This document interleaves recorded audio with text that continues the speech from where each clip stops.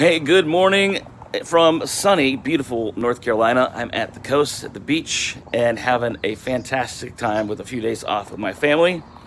I look forward to spending some time with y'all here today and sharing on day 2 here now of MattChat Live and our MattChat Live dailies, where I have questions that may answer some of the questions you have in your life as well. All right, so here is today's questions. My question on MattChat Live.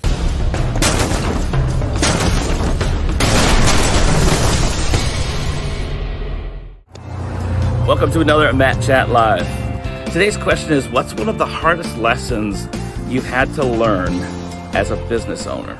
It's a great question and a difficult answer, but I'll say it's 2 words: compassion and passion. Why?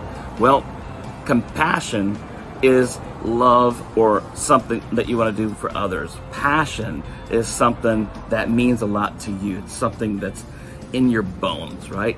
So the difference for me in compassion and passion, being one of the hardest lessons I've learned in business, is how to never go across the line. What I mean by that is, when is enough? When is the time where you've given so much that it's time for other people to actually learn the lessons themselves? Not enable, but empower. So for me, as a giver, as a person who has a big heart, then I've allowed others to abuse that in my life, and I've given too much. So for me, one of the hardest lessons I've had to learn in business: compassion and passion.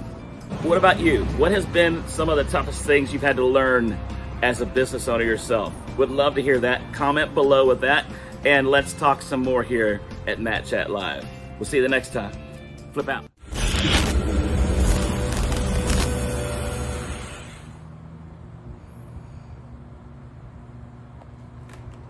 All right, gang, that's the question of the day. What's the toughest thing, the toughest question, toughest moment you've had to experience as a business owner so far? Again, as I said, comment below. Please like and share this. Help me get the word about our new format I've got here going from MattChat Live. In August, I've got a few new shows we're going to be launching with some folks that you know very well here on LinkedIn. Look forward to doing that. I'm over my 2-minute time limit for today, so have a fantastic day. I'll talk to you down in the comments section, and I look forward to seeing you tomorrow. Oh yeah, one more thing. Flip out.